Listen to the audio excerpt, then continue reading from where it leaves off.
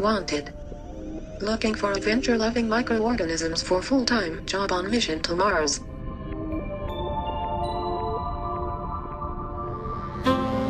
Teachers TV came to Paris to speak with space travel experts about job opportunities for microorganisms on a trip to Mars. The only catch was our experts were circling the planet. Okay, copy that. Help was being offered by one of France's top broadcasters, TF1. Station Houston, Space Ground 2, we're ready for the voice check. D'accord. NASA and the European Space Agency would also pitch in to try and arrange a live video link from space. But there's no guarantee the link will work, or our experts in orbit will have a clue what we're asking about. And liftoff of the Titan III rocket with the Mars Observer and America's return to the Red Planet. There's no shortage of dreams and schemes to explore and exploit the Red Planet.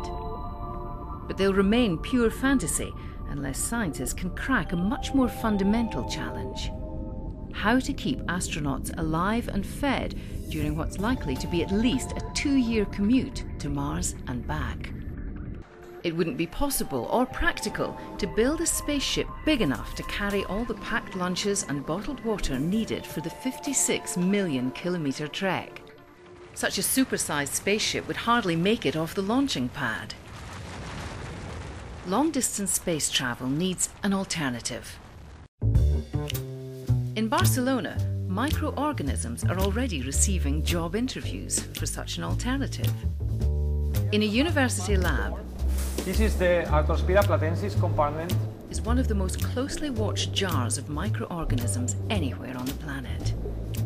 So here you have all the instruments for the compartment 4, the biomass measurement, temperature measurement, dissolved oxygen, the gas flow, gas composition, and as well weight measurement and pH measurement. It's called MELISSA, which stands for Micro-ecological Life Support System Alternative. A series of compartments rely on microorganisms to provide oxygen, food, and to recycle human waste. So here you have the bioreactor that is in charge of the first step of the degradation of the waste from the crew. Here you have the filling tank that is in charge of filling continuously these wastes.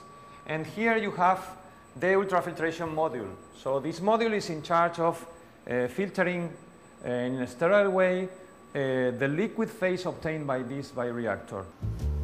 Filtering, sterilizing, and transforming human waste is only one part of MELISSA. MELISSA system is actually a very reduced ecosystem. We try to reduce the recycling steps into 4 compartments.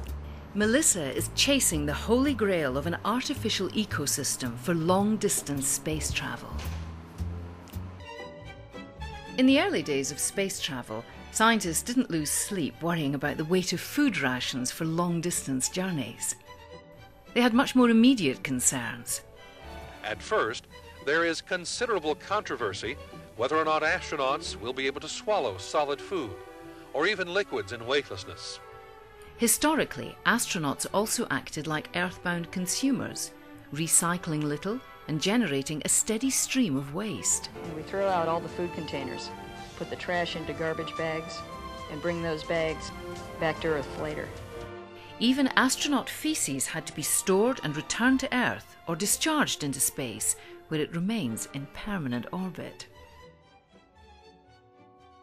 The idea of developing a spaceship ecosystem to enable long-term travel is one that Soviet and American space agencies started tinkering with more than 40 years ago. Previous experiments with spaceship ecosystems focused on the role of plants as a source of fresh food and oxygen. Now, this is the variable pressure growth chamber where we grow our wheat, which provides the oxygen for me to breathe. It takes up my carbon dioxide. These are being grown in hydroponic solution rather than normal soils. The MELISSA project goes several steps further. To recreate a terrestrial ecosystem, even in a smaller scale, takes some time. So the first 10 years, more or less, has been spent on the screening of this microorganism in order to be able to detect them and to identify them and characterize them. So roughly MELISSA today is a bit more than 20 years old. Melissa is actually mimicking an ecosystem, a lake ecosystem, where there are different groups of bacteria degrading the organic waste, recycling also all the nitrogen to finally produce again oxygen and potable water, so purified water, and also food. Creating artificial and transportable ecosystems has been tried before, but on a much bigger scale. Biosphere 2 in the Arizona desert even had its own lake. Microorganisms on the surface of lakes typically use sunlight to absorb CO2 and produce oxygen. Different microbes at the bottom break down sludge. On Earth, ecosystems have large buffer capacities. To build such an artificial ecosystem is really a big challenge. You need a lot of equipment and high-tech bioreactors to surely control all these processes within very narrow ranges. This is a lake, unlike any you've ever seen. It's got a lot of twists and turns to make sure no waste goes to waste. And that's been a challenge since the earliest days of space travel. Within the Melissa loop, we try to select as much as possible bacteria that do not need oxygen themselves to survive or to biodegrade the waste. Because of course in such a space capsule you want to preserve all the oxygen that you have for the crew. Anaerobic is a type of microorganism that does not need oxygen or sunlight and is highly prized by Melissa.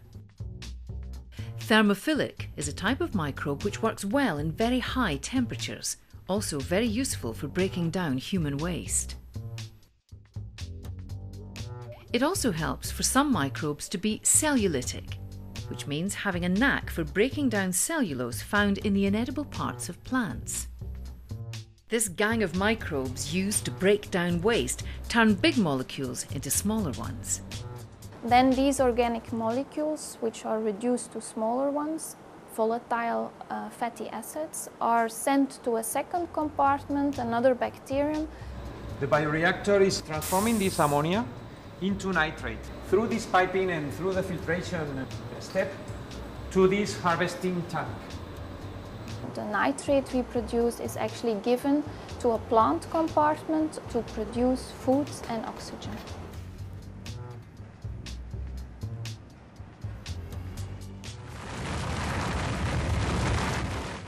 Astronauts have gotten used to eating food out of toothpaste tubes and meals that are freeze-dried, thermostabilised and irradiated to prevent spoilage. Eating fresh fruit from Melissa would be a welcome treat, but eating food grown with the nutrients of your own waste might require a psychological adjustment.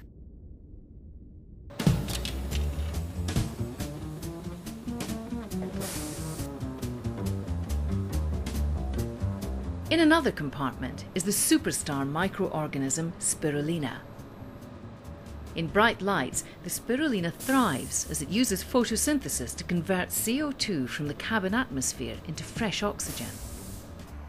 The green spirulina algae grows fast and has untapped potential as a space food entree or as an ingredient in any space travel recipe.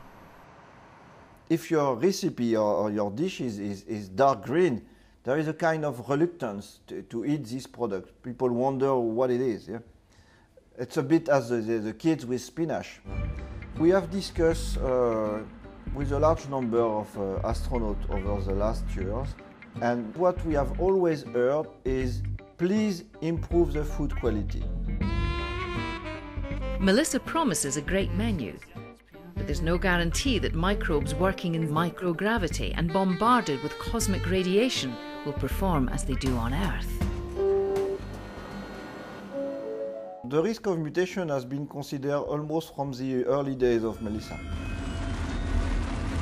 If you have microorganisms and you cultivate them in an environment which is not by definition their own environment, the risk of mutation, the risk of evolution has to be considered. We know that in space the dose of radiation is higher, but also the type of radiation is very different. Any biological organism is experiencing an evolution, genetic evolution over time, over multiple generations.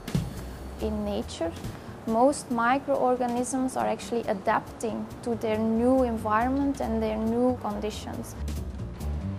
Some Melissa microorganisms have managed part-time jobs on the International Space Station for a relatively brief but direct encounter with cosmic radiation and microgravity. When they come back, we analyze them fully on the DNA level, but also on the level of their RNA or proteins that they have produced. Genetic evolutions can be beneficial or can be harmful for such a system. Long-term tests in space of microbes used in Melissa to grow food or break down waste are yet to occur. Other experiments have found that some microbes reproduce more rapidly in conditions of microgravity and cosmic radiation, and that a dangerous microbe such as Salmonella can become even more dangerous. Many questions remain unanswered.